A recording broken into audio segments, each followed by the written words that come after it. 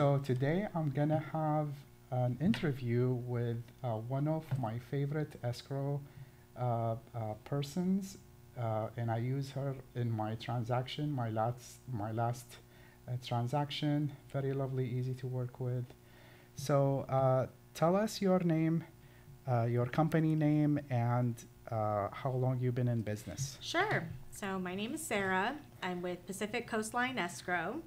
I have been with this company for 5 years, but I've been in escrow for, I think, 11 years, a little over 10 years. Nice. In real estate total, I've been in real estate for 20 years.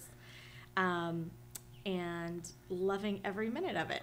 Awesome, great. Well, I had a great transaction when I sold my property in ķģǐcie. You've been a godsend, so I'm happy that I didn't choose other than Sarah to help me with the escrow. We work really hard to make sure we cross every I, cross every T, dot every I exactly. on every transaction. Exactly. And we're a full service escrow company to make sure we give the utmost professionalism and customer service for every client. Amazing. I think they would expect that from you. Of course. So, Sarah, I'm going to ask you a question probably you've been asked so many times. Sure. What is an escrow? So we are a neutral third company in the transaction between the seller, the buyer, their representation, their realtors. We are here to take their fully executed agreement and put it into action. Basically, we are here to escrow the funds between the buyer and seller as well, to make sure that everything stays per the purchase agreement, per the terms of their contract. Perfect. And nothing slip out of the cracks. Right. From start to finish, as soon as we get that purchase agreement and everything's fully executed, we are here as just a neutral party to take the instructions of the buyer and the seller on their agreement to sell or transfer their real estate or their real property.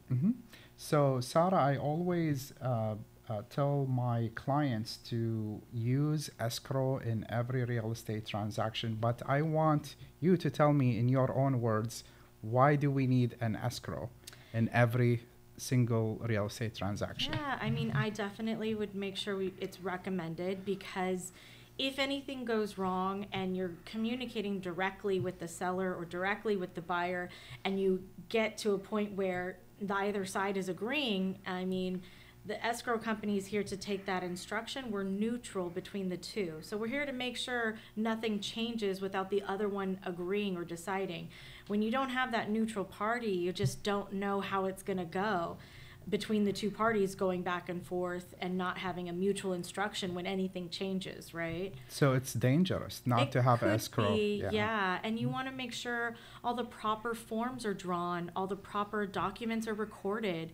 If there's a break in the chain of title, or if something needs to be recorded for protection purposes, to make sure that nothing comes back and buyer and seller can sue each other. It's important to have title, escrow, and your realtor, of course. You pointed out to me last time in the last transaction that there are forms that need to be submitted to the city of ķģǐcie, and I didn't know, thank God, that I have you on my side.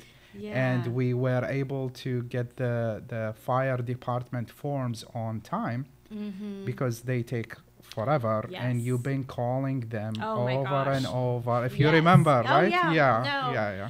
All the files that have that wildfire, it's the newest kind of regulation that the state of California has put on areas that are severe and high fire hazard zones, that you have to have the fire department go out to the property and do an inspection of the defensible space around the home. Exactly, that's exactly. And it can take a few weeks, unfortunately, because the fire department isn't really structured to have this set up yet. It takes a long time to get that done. But there are city reports, there are HOA docs, there's a lot of things that can be part of a transaction.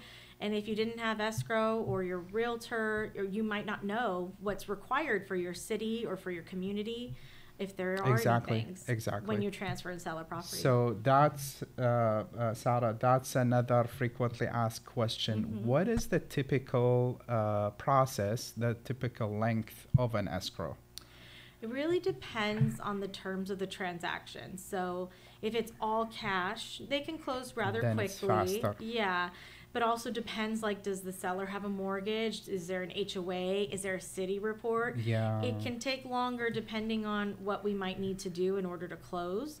But if it's all cash, it's usually a little bit of a quicker escrow, more dependent on, you know, the seller and the property and the location of the property would determine if it needs to be any longer than maybe 10, 15 days.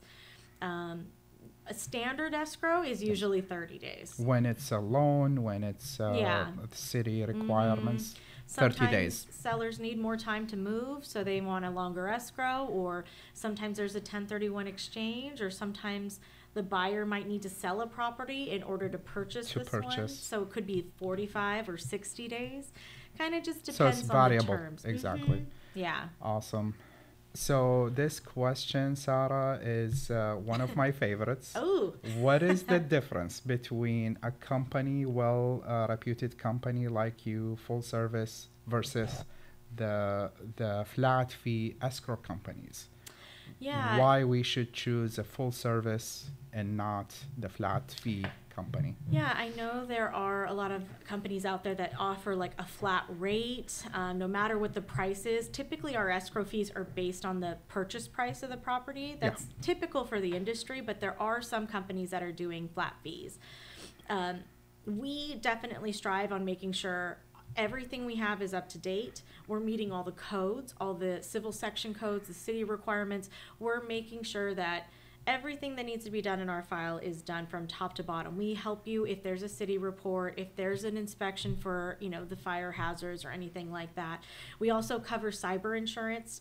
It's not a requirement. That is very important. Yeah, not a requirement of escrow companies to have cyber insurance, and that goes into our fees, you know, making sure that if there's any kind of cyber attack claim, we have insurance for that. So it all goes into our fees, everything that we have, that we offer. We also have encryption. So anything that we have to send securedly, we have a separate company that handles all of our encrypted secured emails. We have a tech team standing nearby as well. As you know, there's so much wire fraud, email hacking. We have someone constantly monitoring our server, cyber insurance. I mean, we are doing everything we can to make sure everything is secured. Customer service is key. We work and earn every escrow fee that we file, you know, that we have. Escrow attention and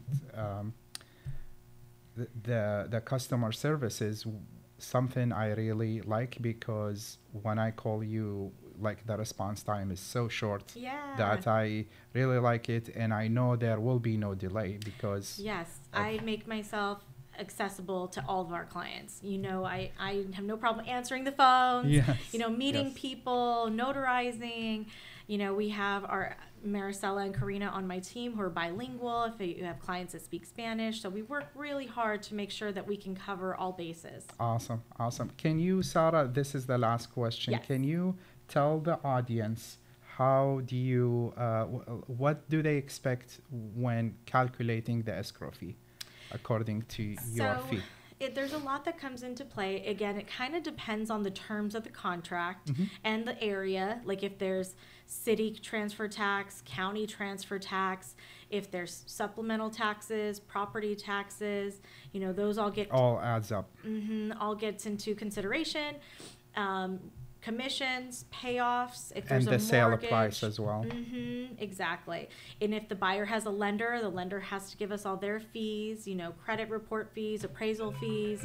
It could be different things that come across. So it's hard to really say specifically, but depends on the contract, depends on the property. If there's an HOA, if there's a city requirement, any retrofit requirements could come up.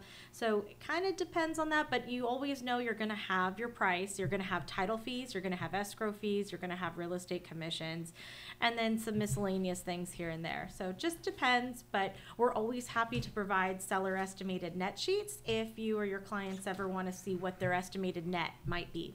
Awesome. Well, thank you so much, Sarah, for this lovely interview. I hope you guys have a lot of information gained today and you feel more confident to choose your escrow, and you choose the escrow wisely, because it's one of the important steps of the real estate transaction is to choose the right escrow for you, the one that is local, familiar with the laws and requirements, city requirements, because it could make your transaction much smoother or very difficult, unfortunately. Thank you so much. Thank you so much, Sarah. Thank you. Thanks for having me. For your time. Anytime. Awesome. Thanks.